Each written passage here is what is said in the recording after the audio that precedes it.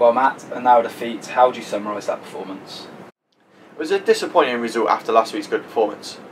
I thought we started the game quite evenly with London United, some good spells of possession and some really good saves from both goalkeepers. But that first mistake was costly, and it was important that we got back into the game after that, which we managed to do. A brilliant goal from our captain Gary Bell. But in the first half, those 5 goals were deserved, and it was important in the second half that we came out and we did enjoy longer spells of possession, and we were unlucky not to get something out of the game in the end.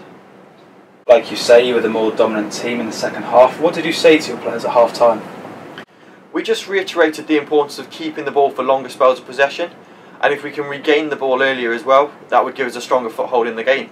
And I thought we were unlucky in the end not to get something out of it. Several chances were created in the second half by your players. You must have thought it was just a matter of time before you scored the equaliser. Yes, we created lots of really good chances in the second half. We just weren't clinical enough in and around the area. London United showed us in the first half how to be clinical, and we just weren't able to match that on the day. You now have a week to prepare for West London. Is it good to have another game in quick succession coming off the back of a defeat? Yes, it's really important for the players that we put this defeat behind us. We've got training and a game next week to put it right, so hopefully we can go into the new year in good spirits.